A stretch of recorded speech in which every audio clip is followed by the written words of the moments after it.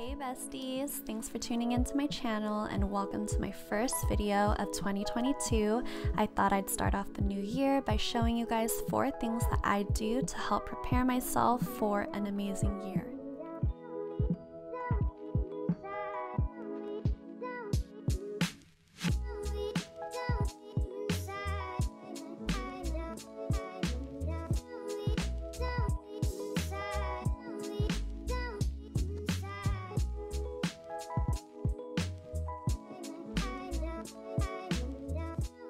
Now that we've reflected, hopefully you have a better understanding of yourself and what you want for the upcoming year.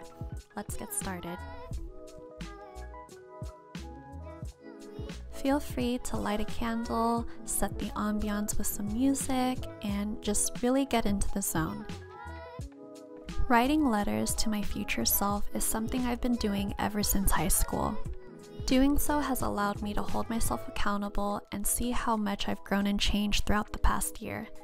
Pen and paper have always been a powerful tool for me to solidify my goals and aspirations.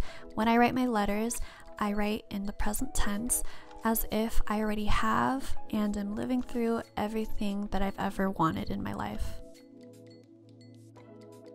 If you are a visual person like I am, then making a mind map will be helpful.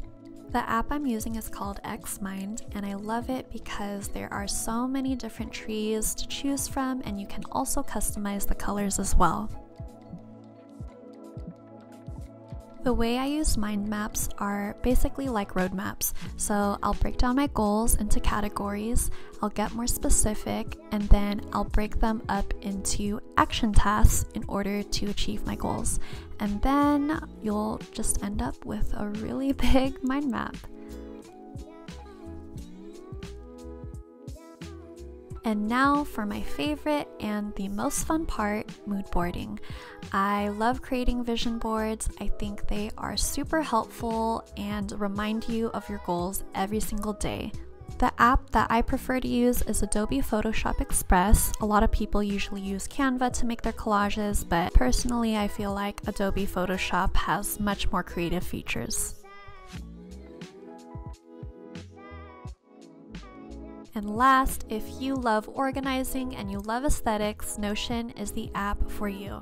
I have used Notion for so many things, organizing my life, I use it for school, note-taking. There are so many different ways to use it.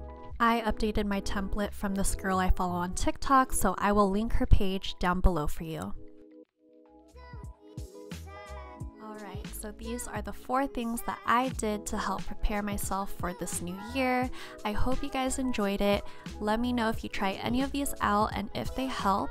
If they do, be sure to give this video a thumbs up and subscribe to my channel if you haven't already.